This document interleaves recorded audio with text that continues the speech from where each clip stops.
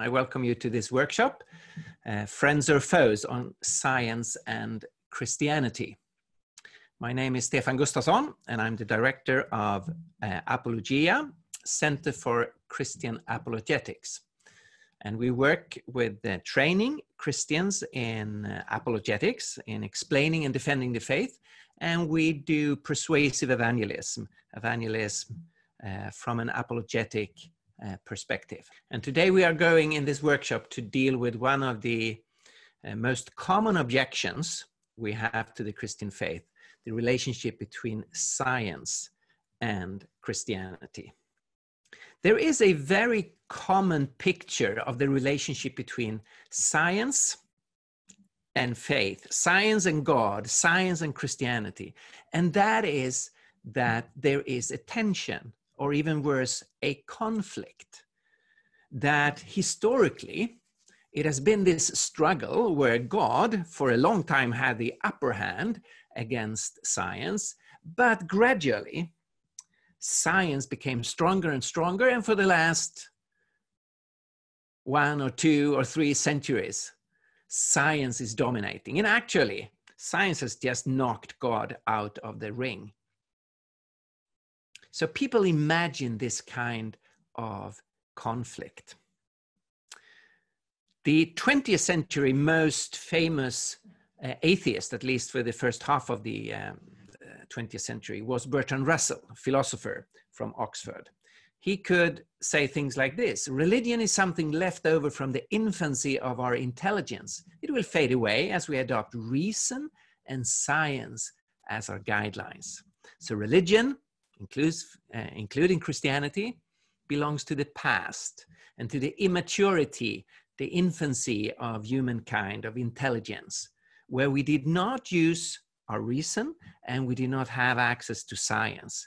But as soon as we start to use reason and we adopt the scientific method, religious will just fade away.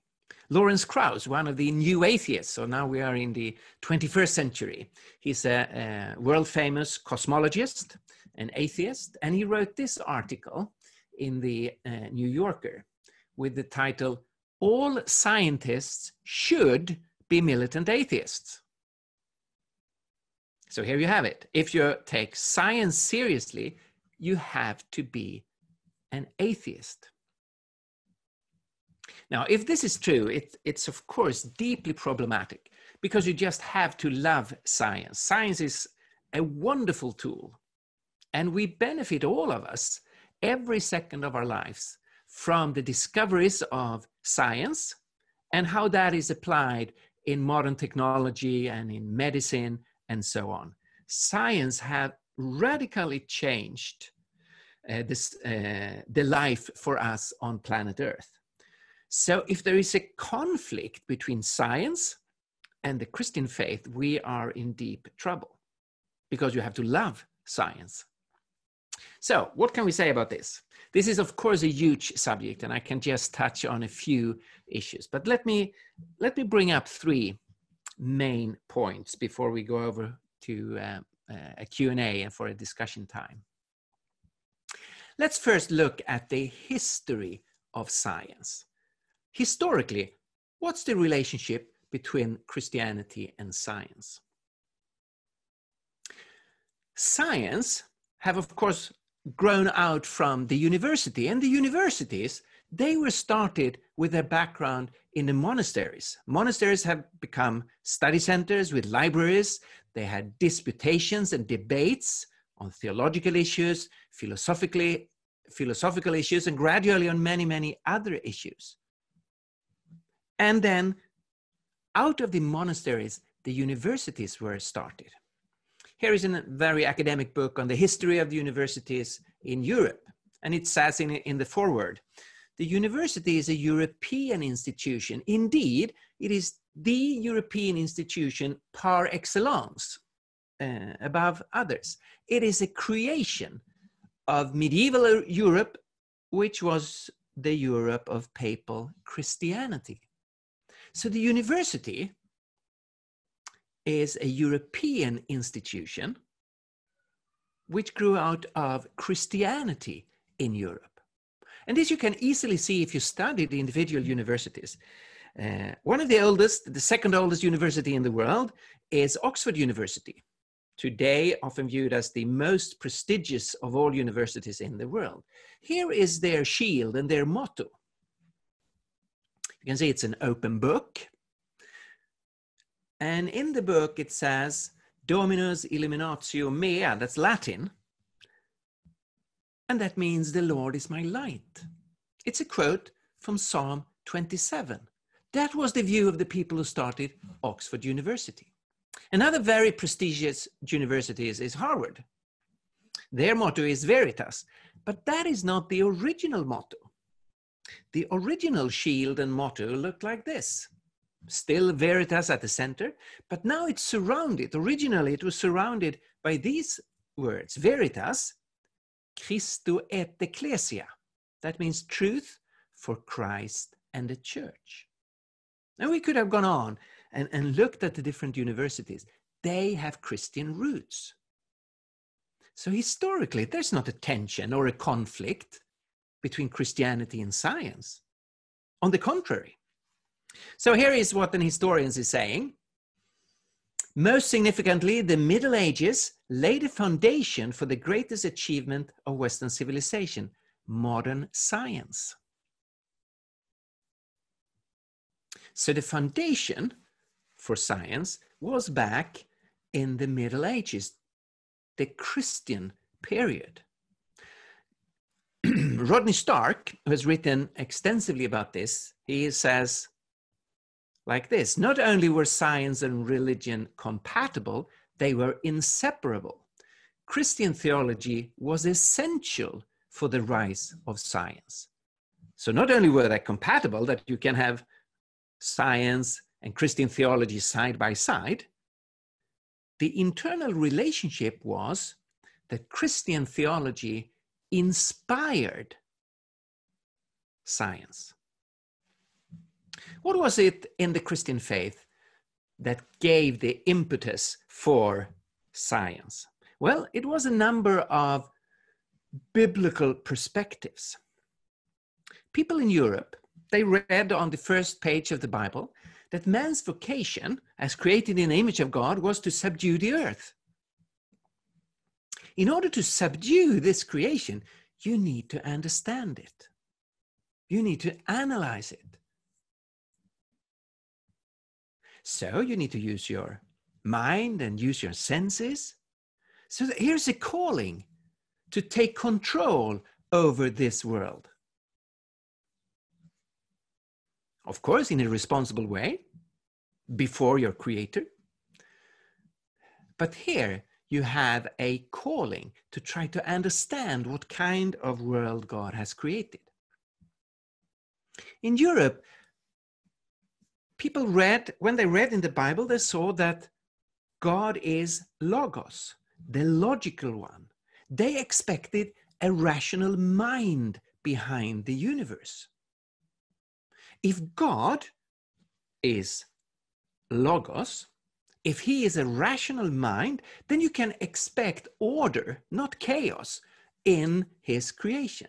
So, from Christianity, you can expect a rational universe.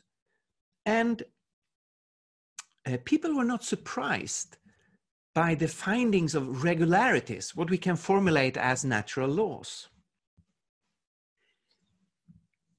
Most cultures in the world have been polytheistic, many small, finite gods. And people have identified a specific God behind a certain phenomena in nature.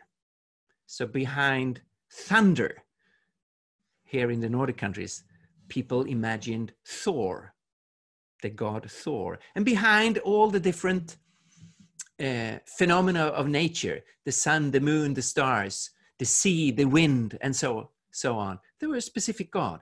But these gods were all fighting against each other. It was chaos beyond this scene. And therefore, in a polytheistic context, you do not expect order.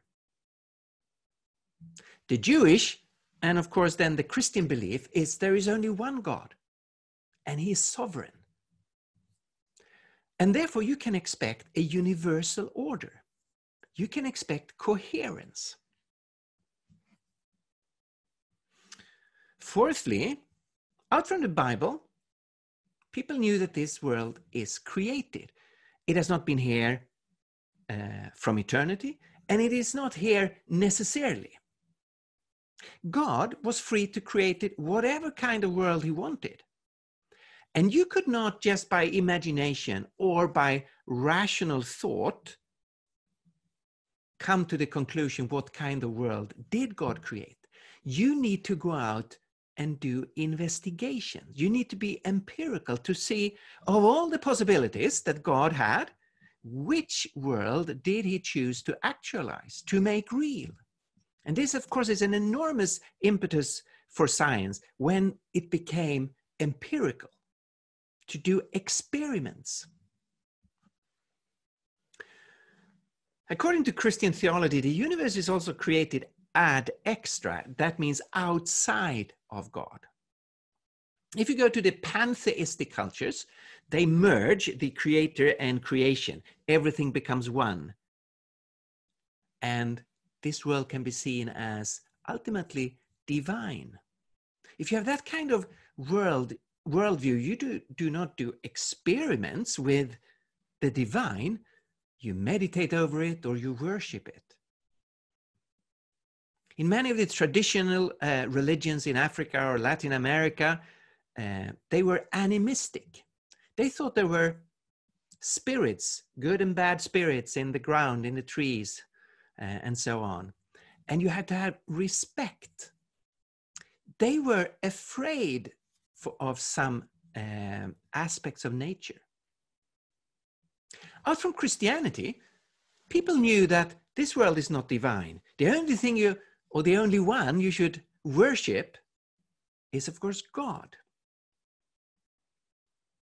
So it's not dangerous to do experiments with this world. And there is not evil spirits in the ground who can curse you if you do something wrong with nature.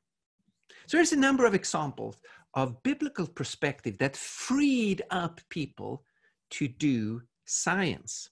To quote C.S. Lewis, men became scientific because they expected law in nature, and they expected law in nature because they believed in a lawgiver. So here is underlining one of these aspects of the regularity, the coherence, the order of nature, which follows naturally from the belief in a rational God, in a lawgiver. Modern science was launched by Christians or people who believed in a creator God. Copernicus, Kepler, Galileo, Newton, all the big names in science from history, they believed in God, in a creator. They didn't see a conflict between their belief in a creator God and their enterprise as scientists. The father of the Big Bang Theory, George Lemaitre, and we will return to him, he was a priest. The leader of the Human Genome Project, all the information about the human DNA, Francis Collins, he is an evangelical Christian. So historically, there was not a tension, and that continues until today, that there are so many scientists, world-leading scientists, that are believers in God or are Christians. Now, of course, there have been isolated subjects and points in history with conflicts, real conflicts. We think, of course, naturally about Galileo Galilei and the whole discussion about a geocentric or a heliocentric world view. But notice, in that conflict, where you have to say that the church, in the end, handled that conflict very badly, but you have to see that it was not a conflict between science and Christianity. They were Christians on all sides in that debate. Galileo believed in God and was a Christian. So it was a debate amongst Christians on how to interpret the Bible. And it was a discussion among scientists, because not all of the contemporary scientists, contemporary with Galileo, agreed with him. So it was a discussion amongst Christians and within the scientific community. Now, of course, in the long run, it was proved through Newton that Galileo and his theory was the right one. And the church handled this debate in the wrong way. And if you study it historically, you will see that it became a very personal thing between the Pope and Galileo. But this is actually not a good example of that it have been a conflict, a real conflict on the level of principles. Of course, you can also think of all the discussion, all the heated discussion around Charles Darwin and his theory of evolution. But you should also notice that already from the beginning, many Christians accepted Charles Darwin's theory, and so no real conflict between his theory of biological evolution and belief in God as a creator. Actually, Charles Darwin is buried in Westminster Abbey in London. And is buried inside the church. Of course, there's a lot of questions we can discuss about Charles Darwin and his theory, and we can come back to that in the discussion. So, my first point is, historically, the history of science is not a history of conflict with the Christian faith. On the contrary, Christianity inspired science, and through the ideas within the Christian faith, it laid a foundation for the scientific work. Secondly, the limits of science. One problem we have today is that because of the success of science, people have started to have an overinflated view of science. It's often called scientism. And scientism means that you view science as the only reliable source for knowledge. Here is Axel Rosenberg. He can say, he's an atheistic philosopher, saying science as our exclusive guide to reality. The problem here is the word exclusive and reality, as if science is the only reliable guide to the full reality. And that is obviously false. Science is absolutely the best guide for knowledge about nature. But human life have so many more dimensions where we still can have real knowledge, but it does not come from science. I usually take the example, do you know your birthday? And most people would nod and say, yeah, sure, I celebrate it every year. How on earth do you know your birthday? That's not scientific knowledge. Science cannot tell what day you were born. How do you know it? You know it because your mother has told you, and your father. That's very good source. Your mother was there. And you can read it in some historical sources who tells that on a certain day, in my case, a boy was born and he had this weight and length and so on. We can have knowledge about many areas, knowledge that does not come from science, but is still really good knowledge. Science is the best guide to knowledge about nature. But life is so much wider and bigger than nature. I like this tweet from Randall Rouser. He says, the secularist who says that science is the ultimate measure of knowledge reminds me of the 7-year-old boy who thinks his dad knows everything. There's a certain charm in the child's devotion, but he's very naive nonetheless. And I think that goes for scientists as well. So I think we should view science as a wonderful but limited tool. Science can discover nature, but of course it cannot say anything about the supernatural. But we can still have knowledge about the supernatural, but from other sources. Philosophically, maybe through revelation. Science deals with physics, not with metaphysics. It can tell things about the physical world, but all the metaphysical questions, science can't answer them for us, but we can still have knowledge in those areas. I like this quote from Peter Kreeft. There's no scientific proof that only scientific proofs are good proofs. No way to prove by the scientific method that the scientific method is the only valid method. Or here's another quote from G.K. Chesterton. Unfortunately, science is only splendid when it is science. When science becomes religion, it becomes superstition. And that is so true. The great philosopher Ludwig Wittgenstein, he has said this: the great delusion of modernity is that the laws of nature explain the universe for us. The laws of nature describe the universe, they describe the regularities, but they explain nothing. This is really important, the difference between describing and explaining.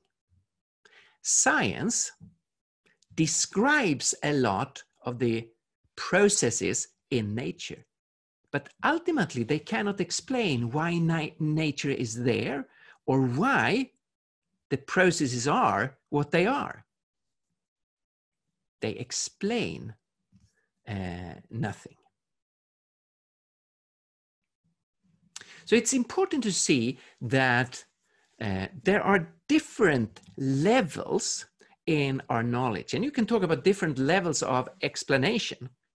In philosophy, this is a common illustration. Here is a kettle with boiling water. Why is the water boiling? Well, you can explain it by saying, well, it looks like there is heat underneath it, and because of the heat, the molecules start to move and the water starts to boil. That is a good explanation. That is a scientific explanation of why the water is boiling. But you can also give another kind of explanation saying, I want a cup of tea. That is equally true. It's not less true. It's just an explanation of another level. Already Thomas of Aquinas in the 13th century differentiated between primary and secondary causes. Science deals with the secondary causes describing the processes in nature. God is the primary cause and the ultimate explanation for why nature is there and have the processes it has.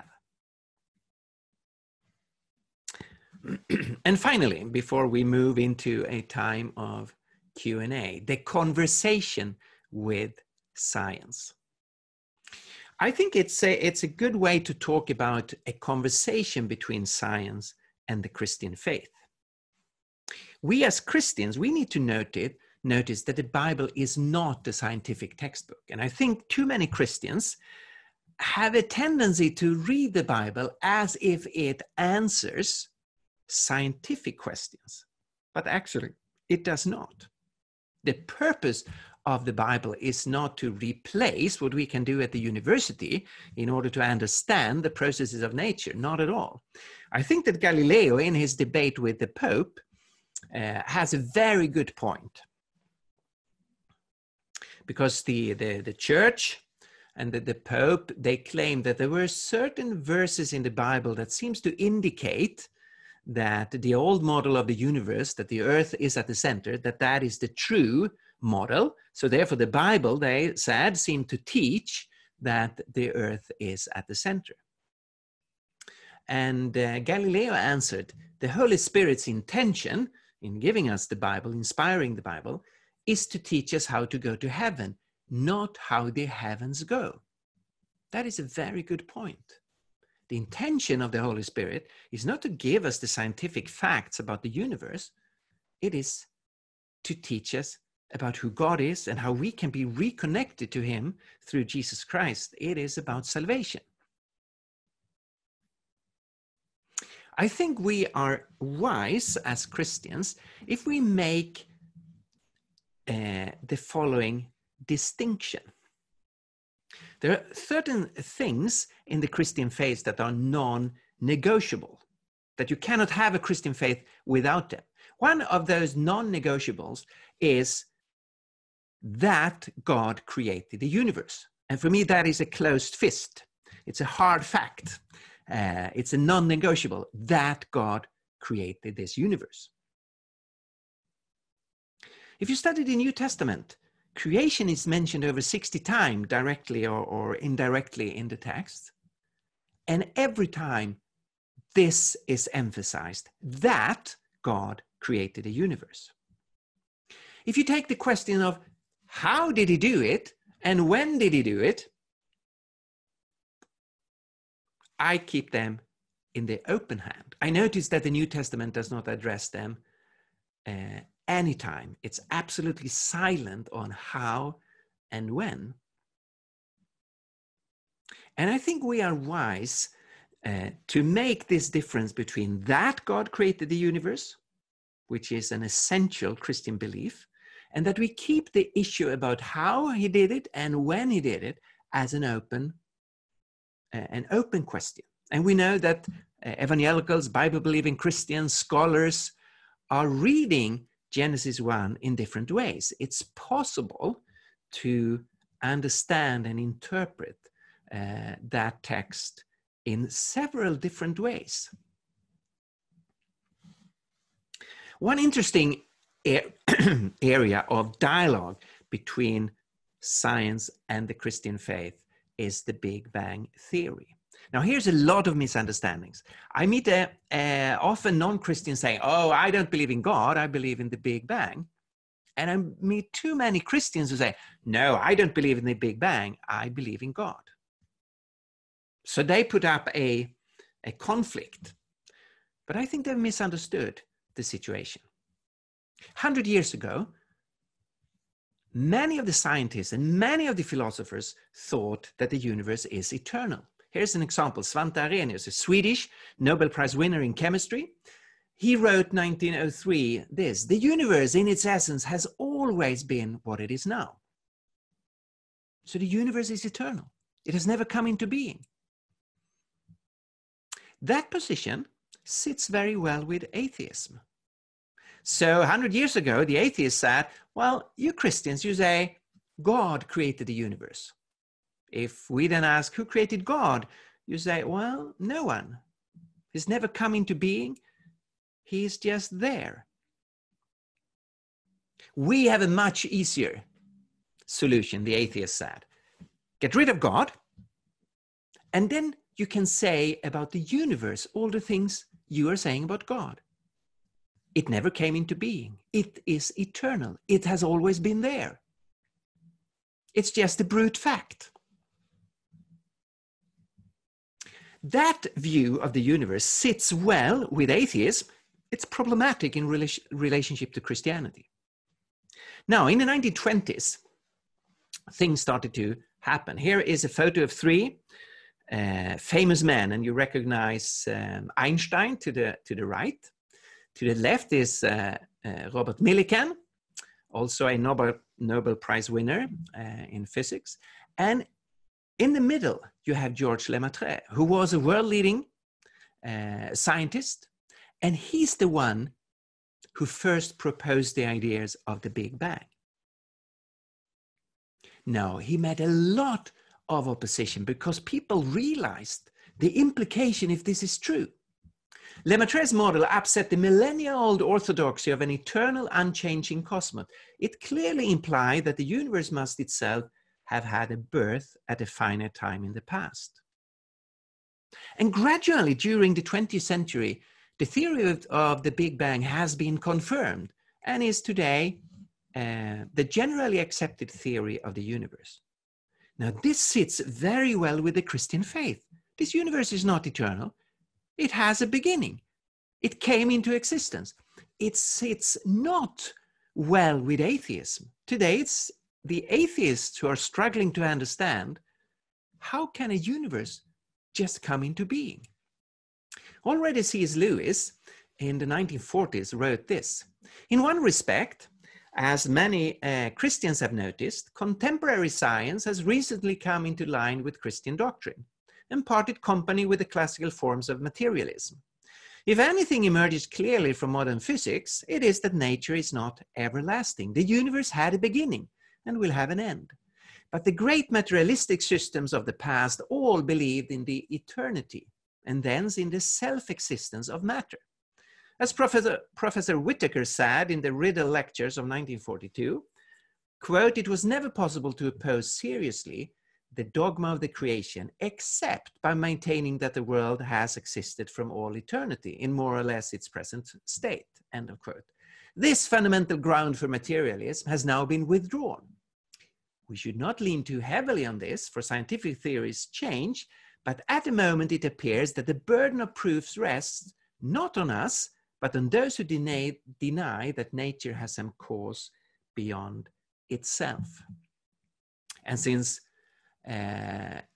Lewis wrote this in 1943, the Big Bang Theory has been confirmed in several different ways.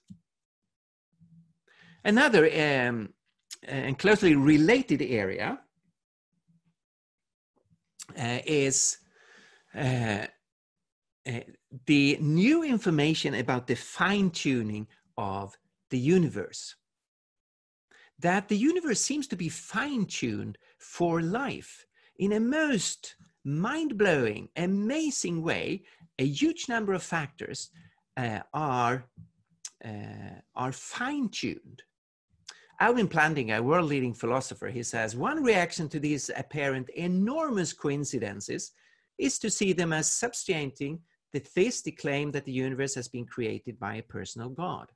It is as if there are a large number of dials that have to be tuned to within extremely narrow limits for life to be possible in our universe.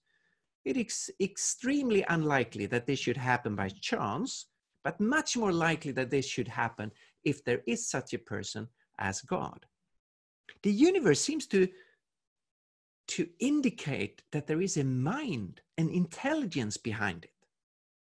The fine-tuning of the universe was the main argument that led Antony Flew, one of the world-famous atheists during the 20th century, to actually change his view and became a kind of theist.